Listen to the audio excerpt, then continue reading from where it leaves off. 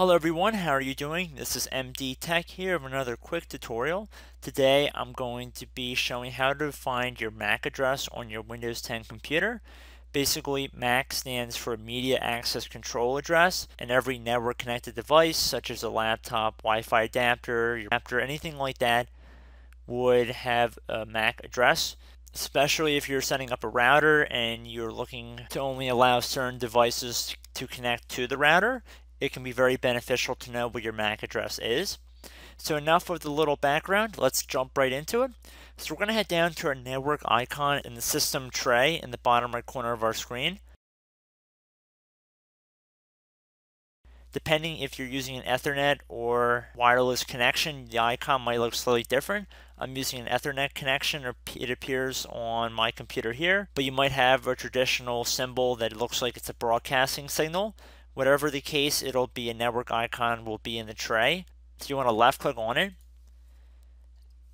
Under your network, you want to click on it.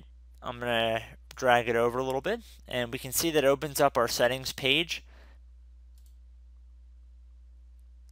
So at this point, I have to click onto our connection. So even though I'm using a wireless connection on my host machine, the VM picks it up as an Ethernet connection. So I'm going to just left click on it.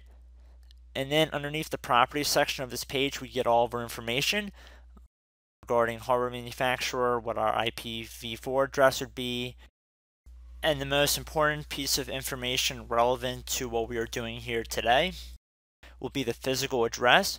This physical address is otherwise known as your MAC address. It's the exact same thing.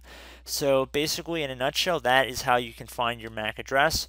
Now, I am probably going to have most of this blacked out or grayed out or blurred out, but just go right across from where the physical address is. Just go right to the right, and the last set of characters on the bottom of this list will be what your MAC address is.